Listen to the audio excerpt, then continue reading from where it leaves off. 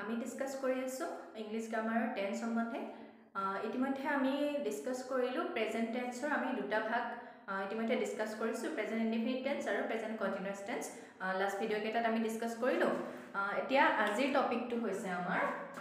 টেন্সৰ যেটো আমাৰ present tense আছে সেই প্ৰেজেন্ট টেন্সৰ 3 নম্বৰ ভাগটো যেটো হয় প্ৰেজেন্ট পাৰফেক্ট টেন্স সো আজি ভিডিওটোত আমি প্ৰেজেন্ট পাৰফেক্ট টেন্সটো কোনবিলাক সেন্টেন্সত ইউজ কৰা হয় প্লাস ইয়াৰে লগত ইয়াৰে ফৰ্মেশনটো আৰু এক্সাম্পল চাম তো আজি ভিডিওটো স্টাৰ্ট কৰো এতিয়া ফাৰ্স্টে আমি জানিব লাগিব প্ৰেজেন্ট পাৰফেক্ট টেন্সটো কোনবিলাক টেন্সক বুজায় এতিয়া যেহেতু প্ৰেজেন্ট বুলি কৈছে গতিকে আমি বৰ্তমান সময়ৰ কথাটোই বুজিব লাগিব এতিয়া ফাৰ্স্ট ইউজটো হৈছে আমাৰ প্ৰেজেন্ট পাৰফেক্ট টেন্সৰ এই মাত্ৰ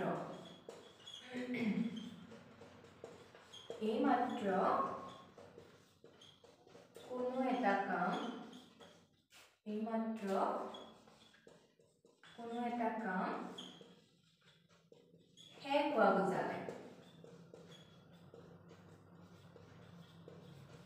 হোৱা বুজালে আমাৰ কোনটো টেন্স ইউজ কৰা হয় প্ৰেজেন্ট পাৰফেক্ট টেন্স এটো হৈছে আমাৰ ফাৰ্স্ট ইউজ ইয়াৰে আগত আমি পাইছিলো প্ৰেজেন্ট কন্টিনিউয়াছ টেন্সটো বৰ্তমান কালত কোনো এটা কাম চলি থাকিব লাগিব কিন্তু প্ৰেজেন্ট পাৰফেক্ট টেন্সটো হৈছে বৰ্তমান কালত কোনো এটা কাম এই মাত্ৰ জাস্ট শেষ হ'ব লাগিব ফিনিশ হ'ব লাগিব তো হেতু যেটো সেন্টেন্সটো হ'ব হেতু আমাৰ প্ৰেজেন্ট পাৰফেক্ট টেন্সত আমি সেই সেন্টেন্সটো লিখিম এতিয়া ফাৰ্স্ট অফ অল আমি চাই লওঁ ইয়াৰে যেটো আমাৰ ফৰ্মেশন আছে ফৰ্মেশনটো চাব লাগিব ফৰ্মেশনটো জানি ললে আমাৰ সেন্টেন্স বিলাক লিখাত ইজি হ'ব এটো হৈছে আমাৰ present perfect tense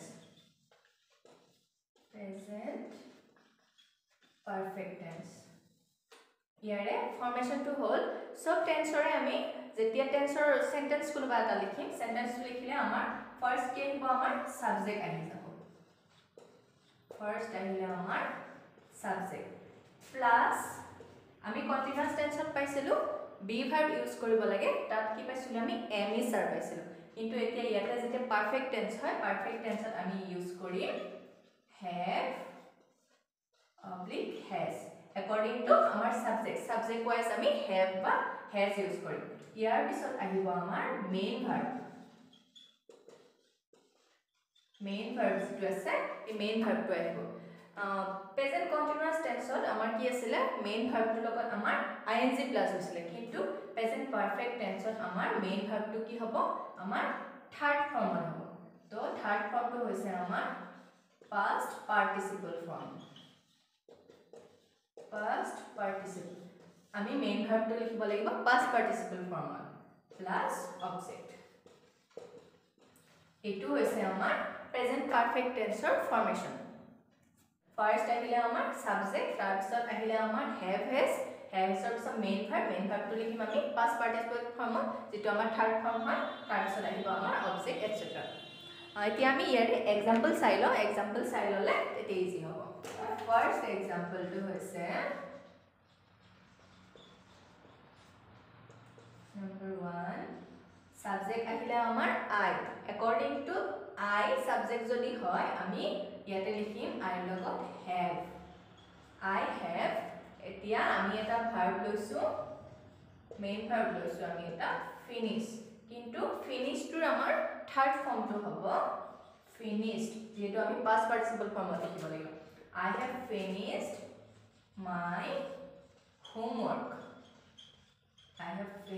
my homework just now এটো হল আমাৰ present perfect tense ৰ example I থাকিলে আমাৰ subject have has ৰ পৰা আমি ললো have finish হল আমাৰ main verb তাৰ লগত ed প্লাস হয় আমাৰ হৈ গল এটো past participle form just now এই মাত্ৰ হেড কৰিলো মই কোনবা এটা কাম এই মাত্ৰ হেড কৰিলো সো এটো আমাৰ কোনটো টেন্সত পৰিলে প্ৰেজেন্ট পাৰফেক্ট টেন্সত পৰিলে নেক্সট আৰু এটা এক্সাম্পল চাওঁ দ্য ট্ৰেইন এটো ললো আমি সাবজেক্ট এতিয়া দ্য ট্ৰেইনৰ ৰেকৰ্ডিঙত আমাৰ হেভ হেজৰ পৰা আহিব has the train has live ভাৰ্বটো লম আমি লিভ ভাৰ্বটোৰ আমাৰ থাৰ্ড ফৰ্মটো হ'ব left the train has left just নাও ট্ৰেইনখন এইমাত্ৰ গ'লে তো এইটো এই দুটা হৈছে আমাৰ past perfect tense যেটো ফাৰ্স্ট ইউজ পালো আমি যে কোনো এটা কাম এইমাত্ৰ শেষ হলে হেতু আমি কোনটো টেন্সত লিখো সৰি প্ৰেজেন্ট পাৰফেক্ট টেন্সত লিখো এই দুটা হৈছে আমাৰ প্ৰেজেন্ট পাৰফেক্ট টেন্সৰ এক্সাম্পল ইয়াৰ পিছত নেক্সট এটা আমাৰ ইউজ আছে সেই ইউজটো চাই লওঁ সেকেন্ড ইউজটো হৈছে আমাৰ কোনো এটা বস্তু দেখিলে বা কোনো এটা বস্তু আমি চাবলৈ গলে আমাৰ কিছুমান কি হয় এক্সপেৰিয়েন্স হয় অভিজ্ঞতা হয় সো সেই অভিজ্ঞতা হোৱা বা নোহোৱা বুজোৱা যিবিলাক সেন্টেন্স আছে সেই সেন্টেন্স বিলাক আমি কোনটো টেন্সত লিখো প্ৰেজেন্ট পাৰফেক্ট টেন্সত লিখো এটো লিখিম এতিয়া আমি অভিজ্ঞতা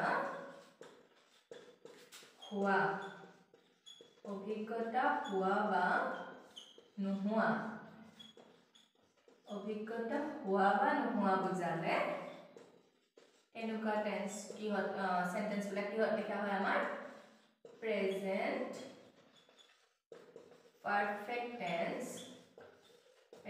পাৰফেক্ট টেন্স ইউজ কৰা হয় এতিয়া অভিজ্ঞতা বা এক্সপেৰিয়েন্স আমাৰ হোৱা বা নোহোৱাটো বুজাবলে যিবিলাক সেন্টেন্স থাকে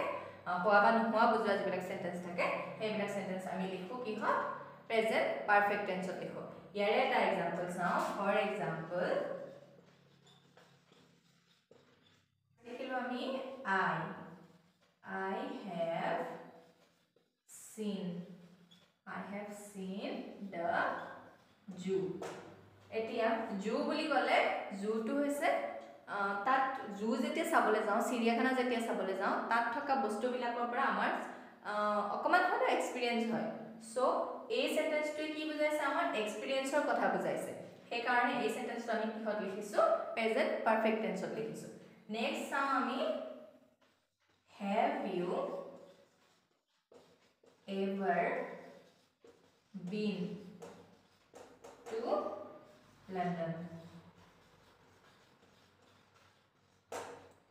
এটো সেন্টেন্স চালে হল এতিয়া ইয়াতে কোৱা আছে যে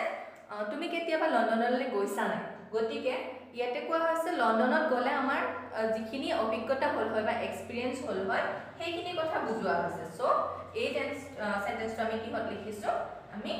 প্ৰেজেন্ট পাৰফেক্ট টেন্সত লিখিছো এই সেন্টেন্সটো আছে আমাৰ ইন্টাৰগেটিভ সেন্টেন্স হয় এটো সো ইন্টাৰগেটিভ সেন্টেন্সটো আমি কিহত লিখিব পাৰো প্ৰেজেন্ট পাৰফেক্ট টেন্সত লিখিব পাৰো এই দুটা হল আমাৰ অভিজ্ঞতা হোৱা বা নোহোৱা বুজালে আমি কোনটো টেন্সত ইউজ কৰো প্ৰেজেন্ট পাৰফেক্ট টেন্স ইউজ কৰো ইয়াৰে এক্সাম্পল পালো আমি এই দুটা এইটো হৈছে আমাৰ সেকেন্ড ইউজটো প্ৰেজেন্ট পাৰফেক্ট টেন্সৰ ইয়াৰ উপৰিও আৰু এটা ইউজ আছে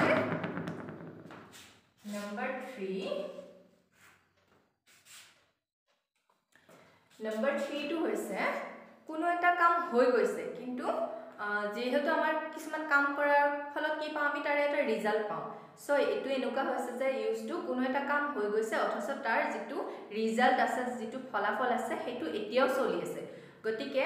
তেনেকুৱা সেন্টেন্সৰ ক্ষেত্ৰত যেটো হৈ যোৱা কাম বুজোৱা যেটো সেন্টেন্স আছে সেই সেন্টেন্সটো আমি কিহত লিখো প্রেজেন্ট পারফেক্ট টেন্সত লিখো এতিয়া এটো লিখিম আমি কোনো এটা কাম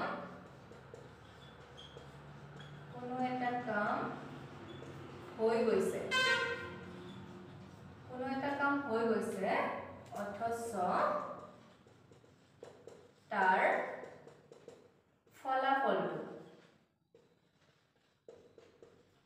ফলাফলটো এতিয়াও চলি আছে মানে তাৰ ৰিজাল্টটো এতিয়াও আমি দেখি আছো তো তেনেকুৱা বাক্যৰ ক্ষেত্ৰত তেতিয়া কি হয় আমাৰ তেতিয়া হৈ যোৱা কামটো বুজোৱা যেটো আমাৰ সেন্টেন্স আছে বুজোৱা সেন্টেন্সটো বুজোৱা সেন্টেন্সটো আমি কি টেন্সত লিখো প্ৰেজেন্ট পারফেক্ট টেন্সত লিখো পারফেক্ট টেন্সত হয় মানে এটা কাম ফিনিশ হ'ব লাগিব কিন্তু তাৰ ৰিজাল্টটো এতিয়াও চলি থাকিব লাগিব আলটিমেটলি ইয়াত দুটা সেন্টেন্স যোগ হৈ থাকে সো যেটো সেন্টেন্সত আমাৰ কামটো হৈ যোৱাটো বুজাব সেই সেন্টেন্সটোতে আমি কি ইউজ কৰিম প্ৰেজেন্ট পাৰফেক্ট টেন্স ইউজ কৰিম ইয়াৰে এক্সাম্পল চাই লওঁ ফাৰ্স্ট এক্সাম্পল হৈছে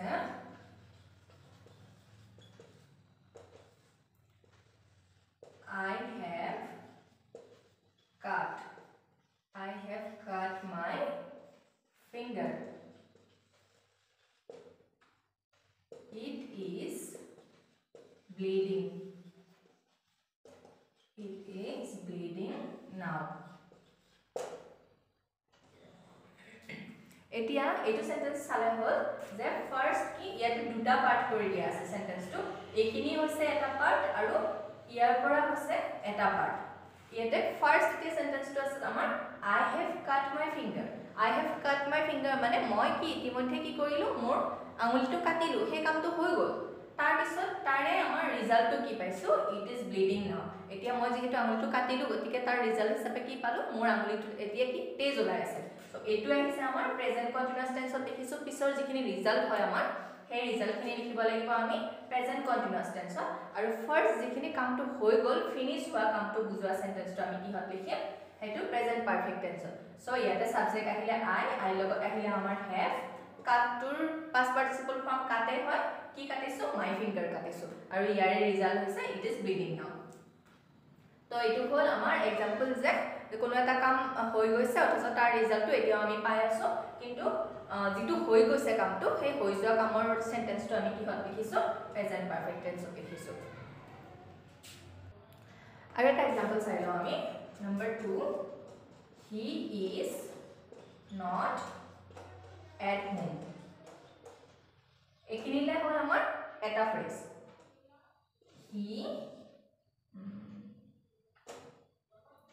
he has gone out এতিয়া এটা সালে হল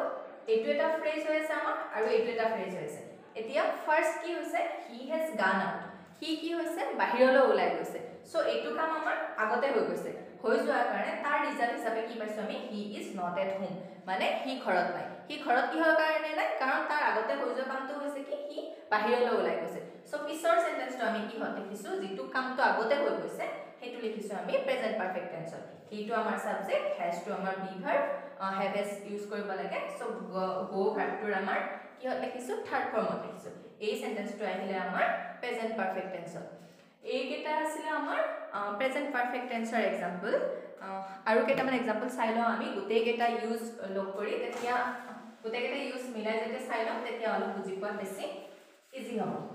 নেক্সট হৈছে আমাৰ 4 নম্বৰ ইউজটো হৈছে টাইম পিৰিয়ড দিয়া থাকিলে কোনো সেন্টেন্সত ধৰি লওঁ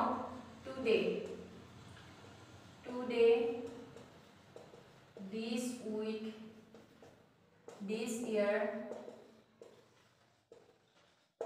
this year etc এনেকুৱা টাইম পিৰিয়ড দিয়া থাকিলে তেতিয়া আমি কোনটো টেন্স ইউজ কৰো প্ৰেজেন্ট পাৰফেক্ট টেন্স ইউজ কৰো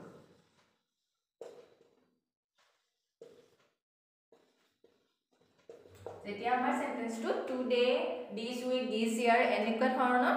টাইম পিৰিয়ড দিয়া থাকিব তেতিয়া আমি কি ইউজ কৰিম প্ৰেজেন্ট পাৰফেক্ট টেন্স ইউজ কৰিম সো ইয়াৰে एग्जांपल চাওঁ ফার্স্ট एग्जांपल to চাওঁ we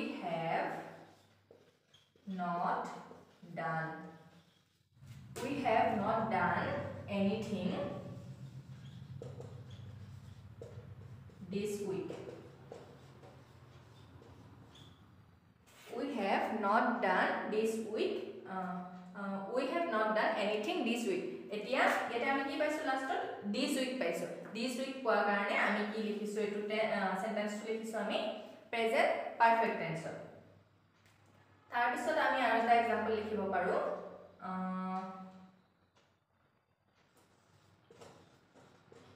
I have done a lot of work a lot of work today. এতিয়া লাস্ট কি আছে আমাৰ টুডে আছে সো এটো আমি কি হল লিখিলো প্ৰেজেন্ট পাৰফেক্ট টেন্সত লিখিলো এটো হৈছে আমাৰ সাইন কৰি ইউজ যে টুডে দিস উইক ইয়াৰ এনেকুৱা ধৰণৰ আমাৰ টাইম পিৰিয়ড যেতিয়া দিয়া থাকে সো তেনেকুৱা সেন্টেন্স বিলাক আমি কিহত লিখো প্ৰেজেন্ট পাৰফেক্ট টেন্সত লিখো নেক্সট আৰু এটা एग्जांपल আছে এটো হৈছে যেতিয়া কোনো সেন্টেন্সত আমাৰ recently or shortly recently আৰু shortly এই দুটা ওয়ার্ড যেতিয়া থাকিব ওয়ার্ড থাকিলে আমি হেতু সেন্টেন্স কি হল লিখিম সেন্টেন্স টু কি হল হৈ যায় আমাৰ প্ৰেজেন্ট পাৰফেক্ট টেন্স হৈ যায় present perfect tense হয়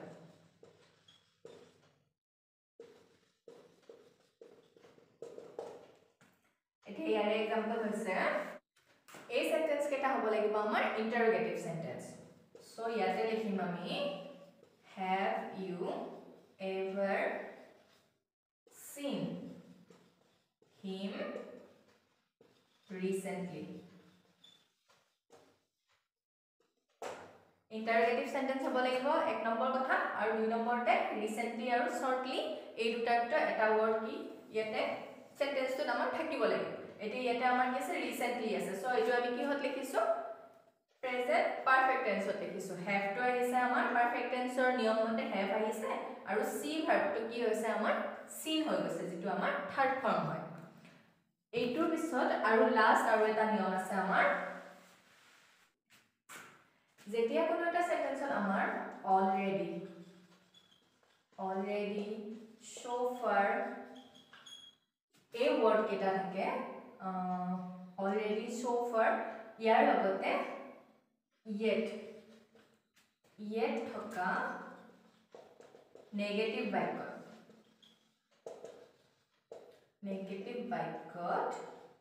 বাক্য কি হয় প্ৰেজেন্ট পাৰফেক্ট টেন্স হয়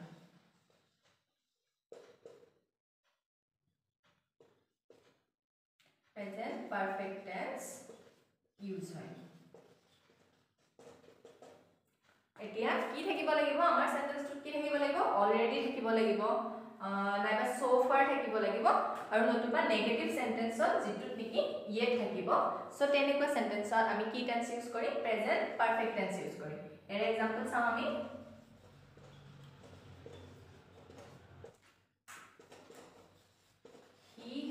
has not turned up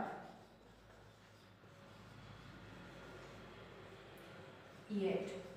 এতিয়া এই নেগেটিভ সেন্টেন্স কেটা কম পালো আমি নট আছে আৰু লাস্ট কি আছে আমাৰ yet আছে yet থাকা কাৰণে যেহেতু এটা নেগেটিভ সেন্টেন্স হয় সো ইয়াতে আমি কি ইউজ কৰিছো প্ৰেজেন্ট পাৰফেক্ট টেন্স ইউজ কৰিছো এটো আহিলে আমাৰ সাবজেক্ট হি has আহিলে হিৰ লগত has হয় নেগেটিভ কাৰণে নট আহিছে টাৰ্ন আপ টুৰ যেটো ভাৰ্ব হৈছে তাৰে থাৰ্ড ফৰ্মত নিউতে আমাৰ কি হৈছে টাৰ্নড আপ হৈ গৈছে সো এগেটাই আছিল মেইন আমাৰ প্ৰেজেন্ট পাৰফেক্ট টেন্সৰ ইউজ ইয়াৰ ফৰ্মেশন আৰু তাৰ एग्जांपल সো এইখিনি যদি আমি ভালকে চাও তো প্ৰেজেন্ট পারফেক্ট টেন্সটো বুজি পাত বহুত সহজ হ'ব আজি ভিডিওটো ইমানে আছিল নেক্সট ভিডিওত আমি ডিসকাস কৰিম প্ৰেজেন্ট পাৰফেক্ট কন্টিনিউয়াস যেটো আমাৰ লাষ্ট ভাগ হয় প্ৰেজেন্ট টেন্সৰ সো হেতু আমি নেক্সট ভিডিওত আমি ডিসকাস কৰিম আজি ভিডিওটো যদি ভাল পালে লাইক কমেন্ট আৰু শেয়াৰ কৰিব আৰু যদিহে মোৰ চেনেলটো নতুন হয় সাবস্ক্ৰাইব কৰিবলৈ একেবাৰে নাপাহৰিব ধন্যবাদ